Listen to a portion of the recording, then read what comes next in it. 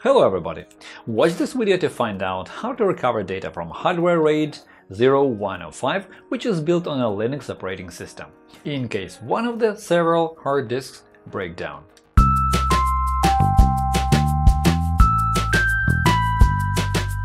Hello friends! If you need to recover deleted data, view or restore removed browsing history, Hetman software products will help you. Follow the link in the description, download the necessary program for free, install it and analyze the disk. The utility will show you the data you can recover, so you'll be able to view it or get it back. In our channel and blog you will find solutions to any problem, from installing an operating system or configuring it to fixing possible bugs and errors or optimizing mobile gadgets. Our specialists will answer any questions you ask in your comments under the videos or articles. A Linux-based hardware RAID is hardly a good example of a reliable storage system. If one of the disks within the array gets disconnected, the whole RAID can't be mounted, and all the information becomes inaccessible in a second. This is when you need a utility capable of building the array with the remaining disks and displaying the data which is still there and restoring this information. And Hetman RAID Recovery lets you recover data from non-operational RAID systems or from disks within such systems. It can read all the information about the controller, the motherboard, or the software used to create the disk array. With all of its functionality, it rebuilds the crashed RAID and lets you copy all important information from there. At the moment, there is no version of Hetman RAID Recovery for Linux, but running this utility on Linux is still possible. Watch one of our videos to learn how, and you can find the link in the description as always. To recover information from a damaged Linux-based RAID, connect the hard disk to a Windows computer.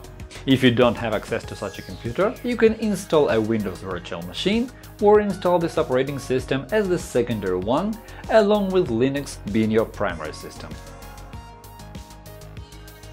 For the first test, we have prepared a hardware RAID 1 consisting of 2 hard disks and based on Linux. RAID 1 includes 2 or more hard disks which are exact copies of each other. Although it is very reliable, we couldn't mount the array in Linux when one of the disks failed. It is still available in the disk utility, but there is no button to mount it, and the automatic mount feature can't be enabled too.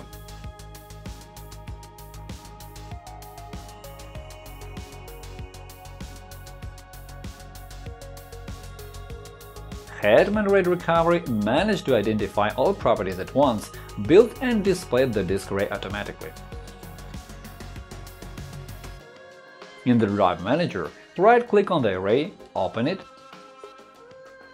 select Fast Scan and click Next. When the scan is over, the program will display the results in the right side of the window. It finds all the data which is still on the disk like a charm, and the contents can be previewed.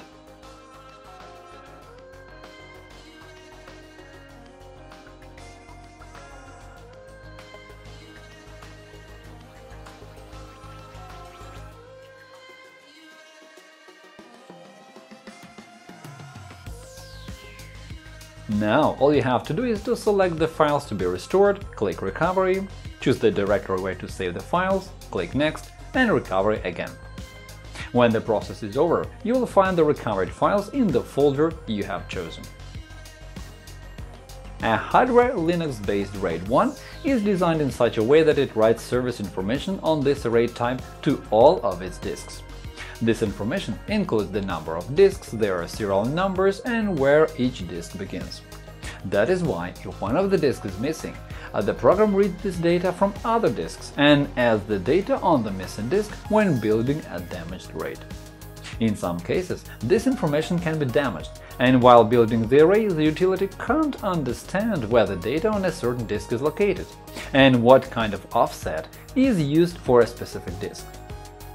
If that's the case, the utility won't find any data after the scan. In order to find the information which is still on the disk, you'll have to use the RAID constructor.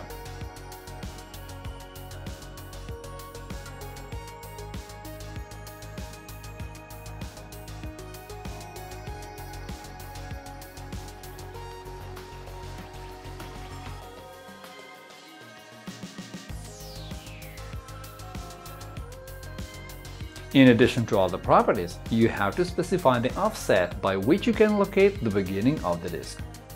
Every file system has specific signatures, which help us identify its beginning. When you specify this offset, you'll be able to rebuild the damaged RAID and extract data from there.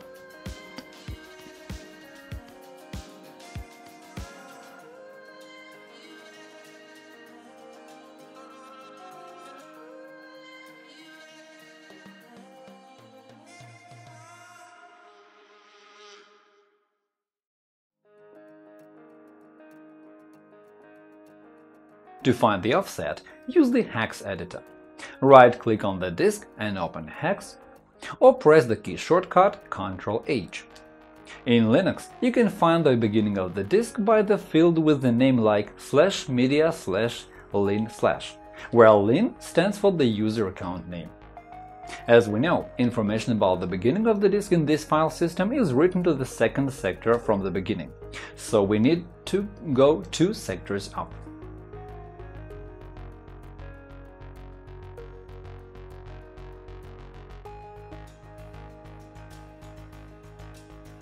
After that, use a calculator to convert the hex value into the decimal system. In the calculator, select the programmer mode, select hex and type this value.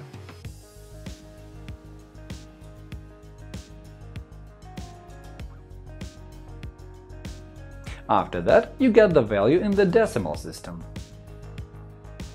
When you hover the cursor over the beginning of the sector, a window with some information appears. Now that we know the offset, specify it in the RAID constructor, add the disk, scan it, and have your data back.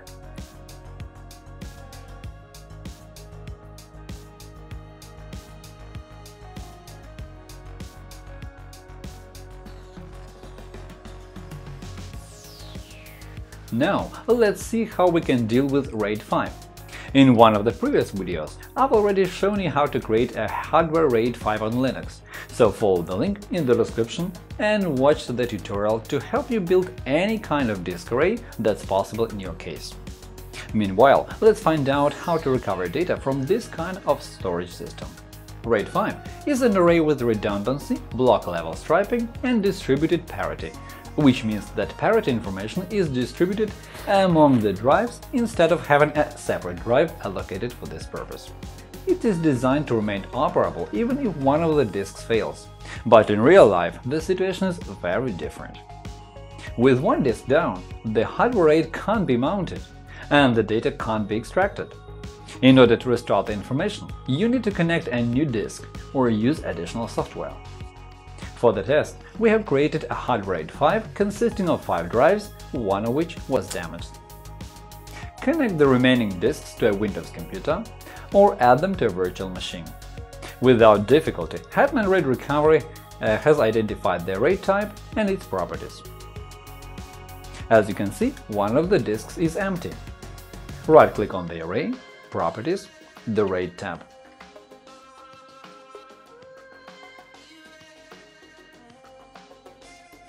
Right-click on the RAID and choose Open. Analyze the array with the help of FastScan. You can see that the program finds all data remaining on the disks without difficulty.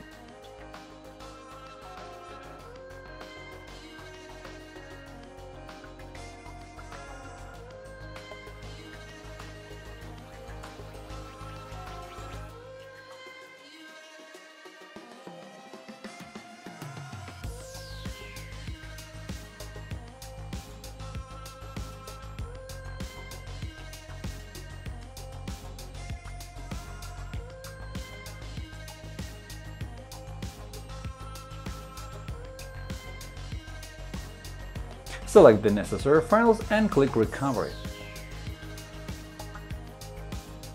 Choose where to save them and hit Recover again. In the end, you'll find all information in the folder you have specified for saving.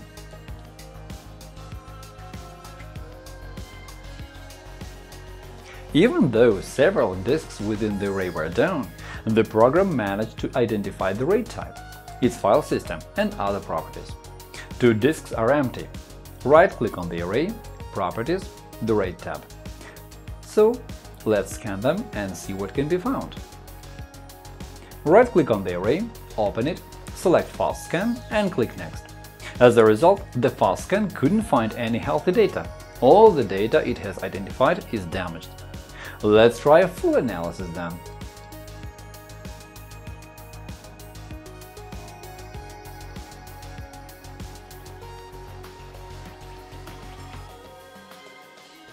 With full analysis, the program can find the data still remaining on the disk, but some of the information is damaged.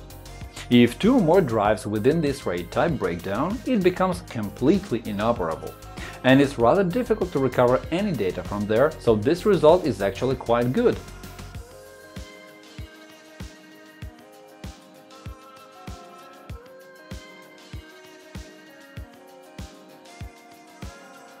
When we manage to recover a part of the remaining information, select them and recover.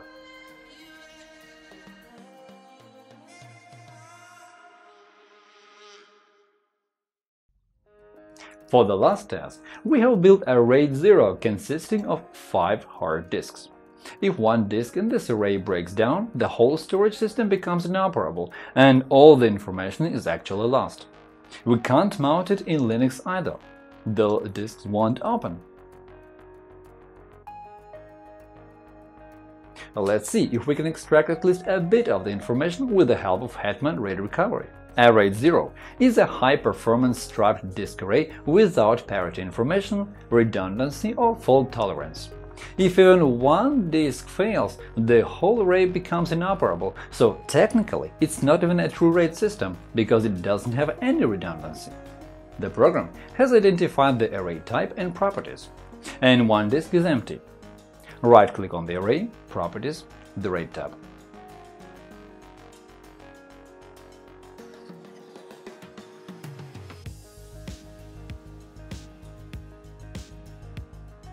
In this case, the fast scan hasn't found anything, so we need to use a deeper scan.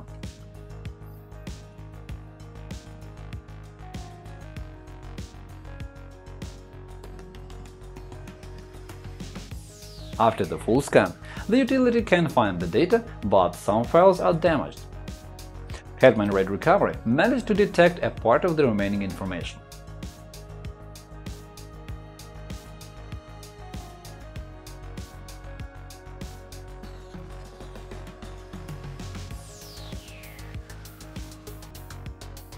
Select the files you want to restore and click Recovery. Specify where to save them. Next, click Recovery again, and when everything is ready, hit Finish. All the files will be placed into the folder you have specified. Summing up, we can say that all the data still remaining on the disk can be recovered. In some cases, all you need is to specify the offset to help the utility find the beginning of the disk and some other important properties. In the end, the program will be able to determine where to look for the missing data, display the files, and give you the opportunity to recover them. In some cases, data can only be recovered partially, but still, it's better than nothing, right? And that is all for now. Hopefully this video was useful. Remember to click the like button and subscribe to our channel. Push the bell button to receive notifications and never miss new videos. Leave comments to ask questions. Thank you for watching and good luck!